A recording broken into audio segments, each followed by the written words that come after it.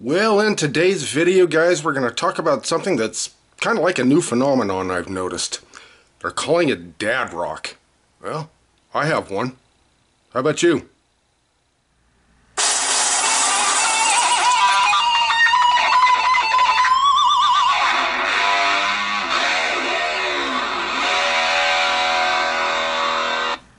Yeah, dad rock. Or am I off the mark somehow? Is that not what it means? No? Oh, maybe it's something derogatory or demeaning. Maybe that could be it. Yeah, maybe that's it. Well, welcome to Rock Hard Riffs. This is the guitar channel for the self-taught. Dad rock. Kind of a newer phenomenon. Of course, it's meant to be derogatory towards, say, older guys playing guitars and stuff like that. I get it. Haha. Well, yeah, I can see it. It's everybody has to rebel, and to a certain degree, that's understandable. You know, the dad rock phenomenon, kind of funny. Well, it kind of happens these days, you know. It's the blind rebellion, as I call it. You're rebelling, but you just don't know why or what for. And this was expressed in a movie decades and decades ago. It was called The Wild One with Marlon Brando. And they asked him, what are you rebelling against? And he said, what do you got? Right? So he didn't really know what he was rebelling against. He just knew that he felt like he needed to rebel against something.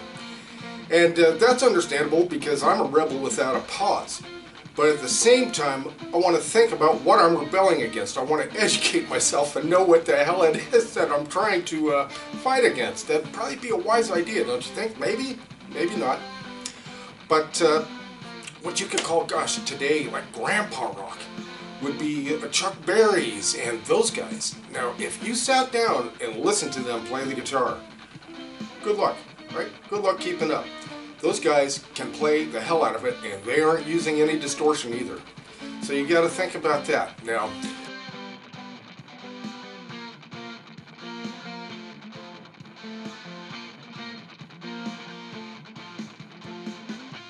take classical music. Now, what are we going to call that? Dinosaur music?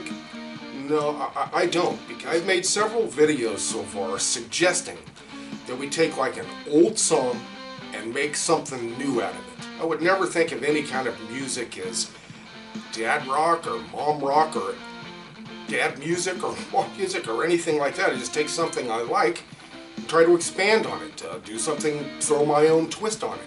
Now, whether that becomes new music or what have you, or just new old music, whatever it might be, so what? It's music.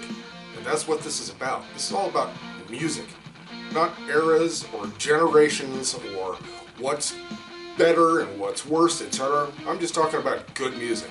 I don't care what era it comes from. I'm a big jazz standards fan. I love the old classic jazz stuff. You listen to those players. Those guys would go into a recording session and lay their stuff down in one take. One take. Why? Because that's how freaking good they were. That's how much they studied their instrument. They really, really studied their, whatever they were playing, piano, saxophone, guitar, bass, whatever keys, whatever it might be. Those guys were studying and they were good. They were really good. So I look back and I respect that. I want to learn from it, and if I can, I want to draw upon it and expand on it, if I can. Now, I don't presume that I can take, great stuff and make it any better, but I can make a little something mine, and if other people like it, then there we have it. It's just new music. So just the idea of bashing certain eras of music just because it's not yours, well, I think that says a lot about the people that think that way. And it doesn't mean that, people can't change their minds. God knows, we all change our minds. I have my tastes in music change. I just about guarantee if there are any other older players or music lovers out there, they'll say the same thing. That there was something around at one time, they didn't particularly care for it. They heard it later, it's like, oh yeah, I really like that, right? Or vice versa. So all I would say to those out there that are thinking that way, give music a chance. Open your mind. Now remember, young people are supposed to have such open minds, and they're green and they're ready to go. I suggest you do that. Open your mind. Doesn't mean you have to keep listening to the same stuff over and over, and you know why you've heard it over and over, because it's great and it stood the test of time. But it doesn't mean you can't expand on it. Listen to this phenomenon of modern music is really kind of relatively new. It's as old as the phonograph. So you have to remember, any music before that was just pretty much live.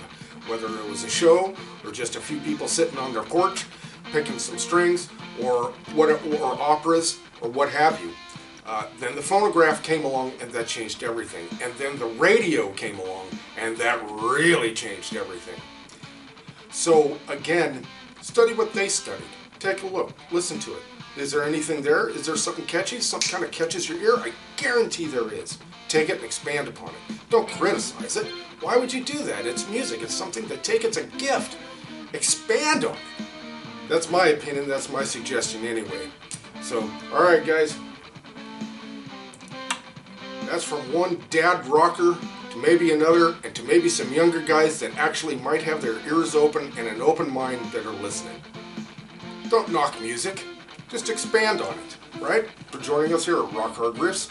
Please let us know how you feel in the comment section. And don't forget to subscribe, and we'll see you next video.